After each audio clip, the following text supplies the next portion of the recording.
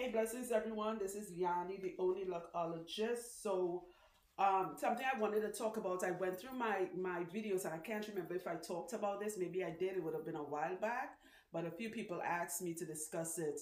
What do people who have medical conditions and it's affected their hair? So this is Tam Tams. We are actually twinsies, not in real life. We both have Graves' disease. Okay, in fact, we were diagnosed around the same time, maybe I think like the same weeks as. Yeah. Yeah, yeah, we were diagnosed. We had the same exact age, the only difference, born the same year. The only difference was she and I, she have children, I don't. Okay, and it was both of us disease got autoimmune disease got triggered due to stress. She was extremely stressed out at the time, and I was stressed out at the time, and we didn't even know each other. So anyway, I was just telling her everyone is different when it comes to disease, not just autoimmune diseases. Everyone is different when it comes to if you are diagnosed with something and how it can affect your hair. And I'm not talking about people who was diagnosed with cancer and they had to go through chemo and radiation. That's a whole different type of hair loss. Once you're over that and you fight it, shout out to all the people who are cancer survivors. Your hair should grow back. The texture might change, but it grows back, right? It's not the cancer that makes your hair fall out, it's the radiation and the chemo, especially the chemo, because it's killing cells. And the chemo is stupid and it doesn't know just to kill the cancer cells, it kills all cells. All right? So that's why I would say chemo is a stupid thing. It doesn't know what to kill. It just goes in your body like, okay, everybody getting it. Everybody getting the smoke today. All right, so back to what I was saying. If you know you have a medical condition or you're diagnosed with something and then you're seeing your hair shedding, most of the times you see it in the, you don't have to have losses, it's for anybody. And you're seeing it in the bathroom, most people sink or white, you scratch your head and you see all the little hair falling out, your hair is shedding, right? When you, for people with locks, you touch your locks, you notice the root is not as thick, like how the base of her locks are nice and thick, and but the end part is thicker, but the base is thin. Your hair could be shedding. I went through that. Weird enough, even though she and I have graves, she didn't go through it. Did you notice any hair loss in the first time, the first year we got diagnosed? A little bit. A little bit of hair loss. Mm-hmm. But you already came to me with thick hair, so that had been slight. I, on the other hand, when they did the radiation on me, I didn't get it with the graces. After they did the radiation, and even though I got a small dose of radiation, my hair shedded badly to a point where I was ready to cut it off. Jimmy had to talk me out of that. Jimmy and my mom. Okay? So, between the medication and the medical condition that you're diagnosed with, both of them can cause hair shedding or hair loss. First of all, you want to be patient.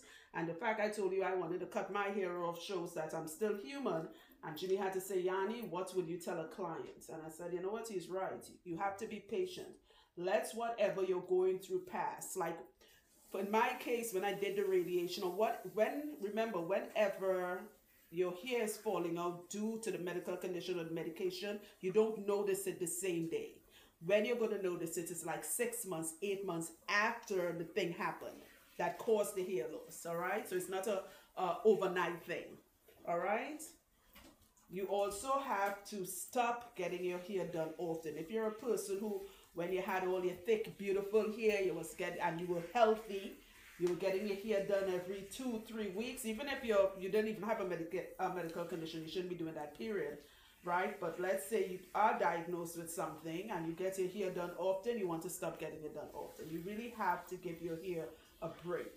Remember that this medication, whatever medication you're on, is wreaking havoc on your body, right? It's trying to cure the problem, which medication really don't cure us. Let's be real. That's why they put refills on stuff. It doesn't. It just keeps it dormant or kick it into remission or just make you, what's the word I'm looking for? Just sustainable, if that's the right word. Yeah, medication don't help. Seriously. That's why the pharmaceutical company is big pharma is a multi-billion-dollar industry, right? I tell people that you want to know how medication doesn't help? Refills. That's how you know. All right, and I know you got refills on your methimazole because I got refills on my methimazole, right? Right. So a lot of these medications, I'm sorry, also affects our kidney and our liver. So you're dealing with all these things that it's doing with our internal organs. Now, I'm not telling you don't take your medication, because she and I have to take ours, all right? What I'm telling you is look out for these signs. Don't panic. This is why it's happening, all right? And what I tell my clients who have medical conditions, that's why it's important to drink water so you can flush all that extra stuff out your body. It is imperative to drink water. You cannot be taking all that medication, and I'm only on one pill. One little dose of something called methimazole. She's on it also. We both on the same exact medication. One little pill, and I make sure I drink a lot of water so I can keep flushing that out my body. Okay?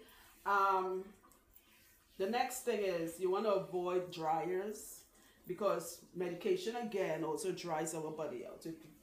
That's one of the side effects. They don't mention it, but we end up with dry skin, dry scalp, dry everything. All right? Dryers is just going to make it worse. So with dryers making your hair worse, it's going to dry your scalp, and what you're going to start doing, you're going to be itching a lot. So you want to avoid going under dryers. All right? The other day I posted something about shedding, how to avoid shedding or how to help with shedding, and I said use biotin and collagen, and I accidentally posted the wrong link to the biotin. Shout out to the young lady who told me that. So I changed the link, and I'm going to add the link again to this video, right? So you guys can see what the right link is. For shedding, for us who have medical conditions, and all my clients who have different medical conditions, and most of them have been with me for so many years, I knew them when we were all healthy. And, you know, I was there when they got diagnosed with stuff. I would tell them, take biotin, collagen is one, bee pollen is another one. If you are pregnant, you should not be taking bee pollen. If you're breastfeeding, you should not be taking bee pollen. And if you're allergic to honey products, you should not be taking bee pollen. I'm going to post the link to it when I'm done, when I post this video. All right? So, that being said, try to avoid, that's the recap. You will know if your hair is shedding. You will know, oh crap, I was diagnosed with so and so and so 3 months ago, 6 months ago, and I'm now noticing the hair shedding. You are going to know. You're going to know your body. Just feel your hair. Especially if you have thick hair like she and I, you're going to know. Even if you have fine hair, not thinning, fine hair, fine texture hair, you know your body. Just feel it. Just look around. If you have a bathroom and it's tiled with white tiles, check on the floor. Scratch your head. Lean forward. Scratch and see what is falling out. All right? Try not to panic. Don't, because you're just going to make it worse. All right? As I just told you what I did. Thank God for Jimmy. He was like, Yanni, what would you tell a client if it was them shedding? And I was like, he's 100% right. Okay? So, don't, as I said, do not be styling too much. Do not get your hair done very often. Stick with one oil that works for you. You guys know my go-to oil with my clients that are not allergic is castor oil. I swear by castor oil, and no one could tell me otherwise. Not Jamaican black, just plain castor oil. All right? And that's it. You know, your hair will grow back. Stay healthy. Eat properly. And you should start seeing a difference. Let it pass. If you've just been diagnosed, so that means you just started taking a medication you've never taken. For instance, I have a client with MS, which is also autoimmune. She's been my client. In fact, she was our wedding planner. She was my client before I even met Jimmy, right? And she has MS for 1 billion years. And anytime they changed her medication, I knew. And I'm like, listen, Robin, did you change your medication? She's like, how do you know? Because your hair texture is different. Your hair is shedding, whatever. She's like, what do I do? Nothing. Once your body gets used to the medication, your hair is going to come back to what it was. It's going to your body's going to reset itself. And she would always ask, so what do I do in the meantime? Nothing. You drink your water, get all that, whatever new medication they're giving you, get it out of your system, right? Put lemon in your water so you can alkaline your water. It really helps. Jimmy tells some clients put a little pinch of baking soda. Is baking soda or baking powder? Baking soda. Baking soda. Google that. The importance of putting a little bit of baking soda in your water to alkaline your water. Right? And could you drop your chair smidgen to me, please? A little more. Thank you. Yeah. To alkaline your water. And you also provide nourishment for your kidneys. For your kidneys and liver, right? He's just telling me because he did the study on baking, the importance of putting baking soda in water. So everything has to filter through the kidney and the liver. Everything. So it's important we keep that clean. Like if you know you're dealing with a medical condition, avoid alcohol. Stuff like coffee. These things are just going to make your problem worse. The too much sugars. I'm not giving anybody a lecture about eating. Listen, at the end of the day, yes, eating properly would make a huge difference, but I know some people struggle with that. Take little baby steps. If it's not just about your hair, it's about the entire body. Your hair is just telling you something. Okay? So if you know you're a coffee person, you definitely want to avoid caffeine. When I got diagnosed with Graves' disease, I remember telling the endocrinologist, I was like, listen, I don't drink, I don't smoke, I don't even eat candy, I don't eat junk food. How this happened to me? I eat properly, I'm vegan, blah, blah, blah. And she's like, one, it's genetic. Two, she said, that's what saved your life because you actually eat properly. All right, so guys, don't, men and women, kings and queens, you're going through something and you notice the hair shedding. Just in closing, sorry guys, I'm focusing while I'm doing this because usually I don't do hair while I'm talking. In closing, do not panic. Do not overthink it. Do not be negative. Oh my God, my hair falling out. Don't do that. Don't do that. Positive thinking and do the right things with your hair.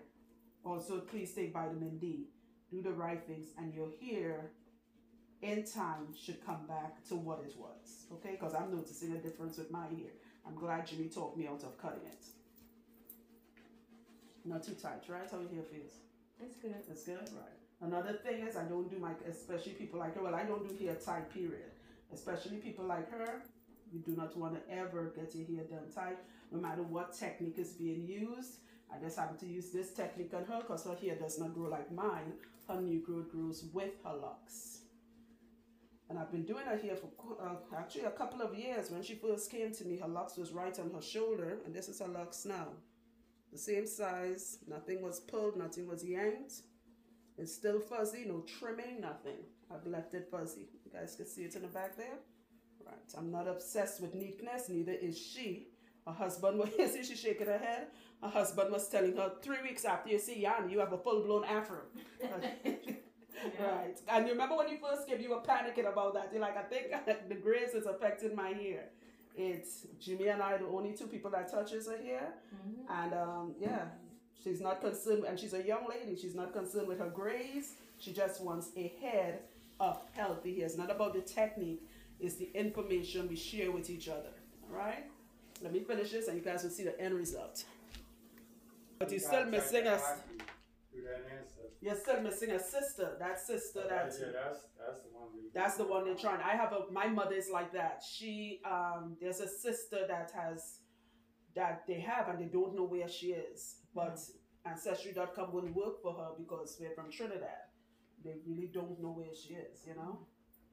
So okay guys, we are back. I am done with her hair. Full hairline. Right, lean forward for me so they can see it. I do not snatch. That's another thing you want to avoid doing. Like you dealing with a medical condition and you're on medication, please avoid getting your hair snatched, yanked. Listen, pride is one of the 7 deadly sins. And I'm not Christian, it's just a fact. It's one of the 7 deadly sins, right?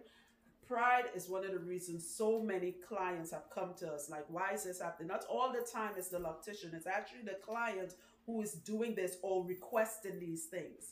You have the money in your pocket. You have the control over what is being done to your hair. And for the ones who are doing their own hair, that is you. You are the one making it worse. All right? So, hair locks, I don't care what no one says. When it comes for those people who want that holistic route or about to get on that holistic journey with their lock journey, you already have locks, but you don't want, neatness is not that important. Okay? You want a full head of hair like this sister. Look all the way in the back. all the way. She actually has a healthier back than me. My back always shedded. It sheds, it grew back long before grace. All right? You want a full head of hair. You are going through something, even stress can be a medical condition. That can also cause shedding. You know your body. You don't even have to be diagnosed with something. It's just you're stressed, right? Pregnancy is another one. Postpartum. All these things can cause, see she's shaking her head, all these things can cause shedding. All right, ladies, you should know your body. You don't have to book a consult. First of all, I don't do consultations for people like that unless they're getting their hair done. But I get a lot of people call me, I need a consultation so you can look at my hair. That's what your mirror is for, or your husband, or your partner, or your mate. And most importantly, that's what your phone got cameras for. You should know if your hair is shedding. And what do? You stop getting it done for a while. You stop getting it tightened, retwisted, interlock. It has nothing to do with the technique. You focus. Check the t-shirts. Yeah, that's another one too. If you have on light t-shirts, that's why you guys never notice. Well, I know her hair isn't shedding. Whenever clients come to me for the first time, I like when they come, they wear like light color shirts, like white or cream or light gray, because I need to see what's falling on them. And I can see a lot of clients don't even know. It's like, hey, listen, Candace, your hair is shedding. You see all that around there? Your hair. So what do I do? All right?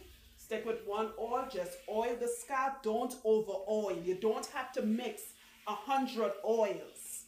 Right? That's a big mistake a lot of people make, because your hair don't know if it's going or it's coming. One oil. You guys seen her hair. She uses just one oil, and I know you don't oil that often because you're delinquent like me. We are very, she's not obsessed. I am very delinquent with my hair, and my hair grows like wildfire. Even though my hair shedded, it grew back. Right? Don't be obsessed. People compliment me all the time. Especially when it's fuzzy, right? And I don't do anything to it. So the roasting it was here. Especially when it's fuzzy. She comes in here with a full-blown afro. Right? Look at that. Just healthy hair with an autoimmune disease. Okay? Shit happens. Some of us draw the short stick. I would know because I drew the short stick. She drew the short stick. All right? But what could we do about it? We don't cry over spilled milk. We take care of our body from on the inside. We take care of our mind. Positive thinking. And watch our hair grow back. Stop looking in the mirror every 2 seconds. Did it grow back? You're not going to see it. Okay, so that's my knowledge for today. Again, I'm going to post this maybe this afternoon or tomorrow. We are still in Georgia. Our weekends are completely booked up. We only have a few weekdays left. We start on the 23rd. And for those wanting to know, we are now located in Atlanta. We are no longer in Norcross, Georgia. We're now in Atlanta. All right? And if you're calling to book, do not text me if you've never seen us before. Leave a voicemail. Speak your name and telephone number very slowly, very clearly. Just your first name, and just say the reason for your call. Be patient, and I will call you back.